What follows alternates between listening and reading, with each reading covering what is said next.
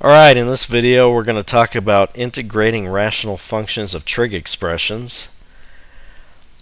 Here's an example. Integral of d theta divided by 4 cosine theta plus 3 sine theta. Here's another one you might see. Integral of cosine squared y plus 3 sine y over 1 plus 3 cosine y dy. So looking at these, it may not be obvious how you would do these, and we're going to use a transformation of variables.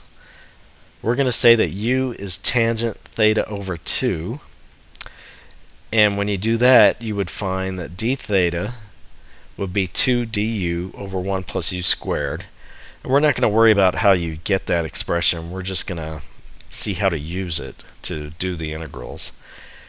And you'd also find that sine theta is 2u over 1 plus u squared. Cosine theta is 1 minus u squared divided by 1 plus u squared. So the procedure is basically just to transform your sines and cosines and the differential using these expressions. And then when you get your answer in terms of u, you invert, converting it to tan theta over 2.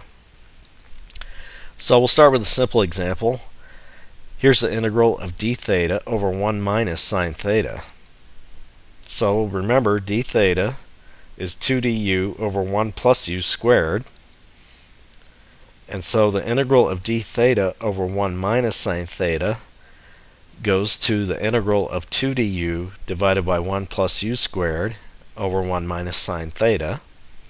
Now we need to replace the sine theta expression, which is 2u over 1 plus u squared by definition. And we get the integral of d theta divided by 1 minus sine theta is the integral of 2 du divided by 1 plus u squared times 1 minus 2u over 1 plus u squared. Now we just do a little bit of algebra. We'll pull in the 1 plus u squared term, multiply it by the other term on the bottom there, and we get 2 times the integral of du over u squared minus 2u plus 1. And it turns out that's a perfect square, so we have 2 integral du over u minus 1 squared. So this is basically a elementary integral now. All we have to do is do a substitution, and we'll take v equals u minus 1, so dv is just du. And now we've got 2 times the integral of v to the minus 2 dv, which is minus 2, 1 over v plus the constant of integration, or minus 2 over u minus 1 plus the constant. So that's just a basic integral. I'm sure you know how to do that. So now we go back, and we take u is tangent theta over 2, and there's the answer. The integral of d theta over 1 minus sine theta is 2 divided by 1 minus tangent theta over 2 plus the constant of integration. Alright, now let's do a more complicated example, and this one's going to force us to call upon not just substitution techniques, but we're going to also have to use partial fractions, which is pretty common with these types of integrals. So we've got the integral of d theta divided by 4 cosine theta plus 3 sine theta. So the first step I always do is write down what d theta is, and that's 2 du over 1 plus u squared. And then we're going to have to replace sine and cosine. So sine theta is 2u over 1 plus u squared. Cosine theta is 1 minus u squared over 1 plus u squared. When you do that, you get this horrendous mess. Now we have the integral of 2 du over 1 plus u squared divided by 4 times 1 minus u squared over 1 plus u squared plus 3 2u over 1 plus u squared. So let's clean that up a bit, and you do some algebra.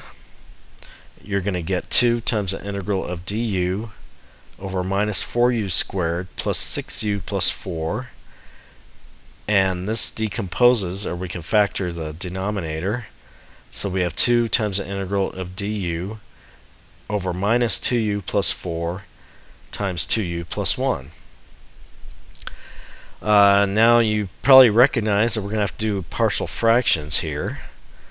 So we'll set up 1 over minus 2u plus 4 times 2u plus 1 equals a times divided by minus 2u plus 4 plus b divided by 2u plus 1.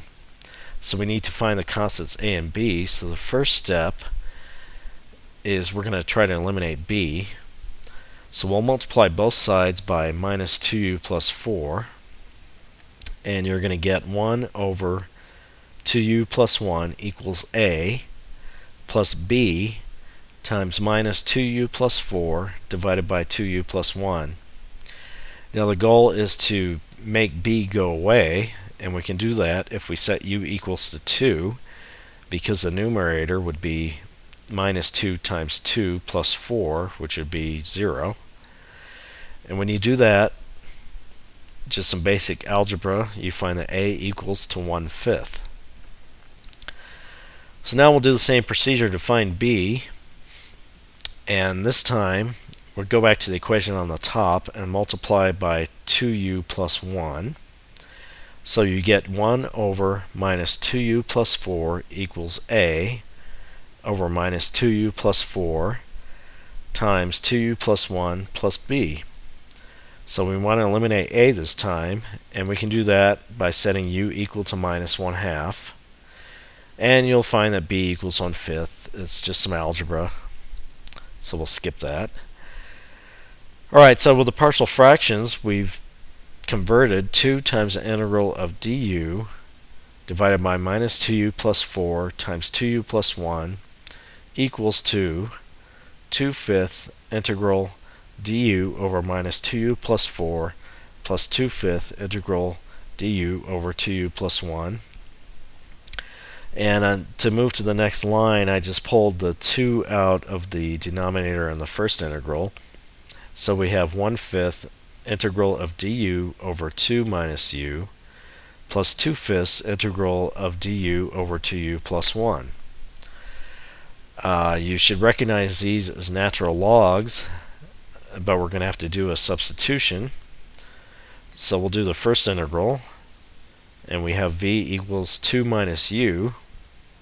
So in that case, dv would be minus du, and you get 1/5 integral of du over 2 minus u is minus 1/5 integral dv divided by v, and of course that's just a natural log. So we get minus 1/5 natural log absolute value v equals minus 1/5 natural log of 2 minus u. And I'm ignoring the constant of integration for the moment, because we're going to have to add that on for both integrals. So the other integral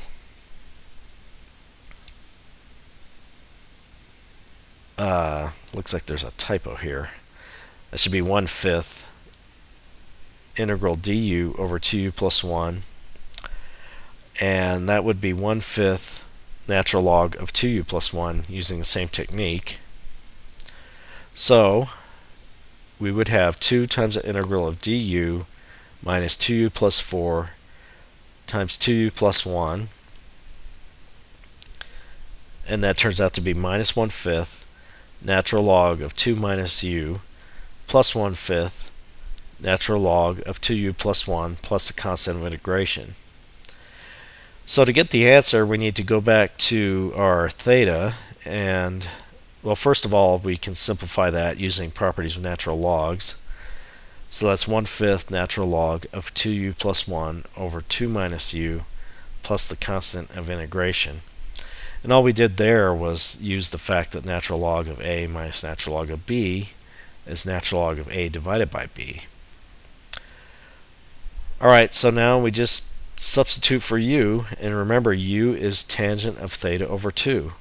So now we've got the answer, which is 1/5 natural log of 1 plus 2 tangent theta over 2 divided by 2 minus tangent theta over 2 plus a constant of integration.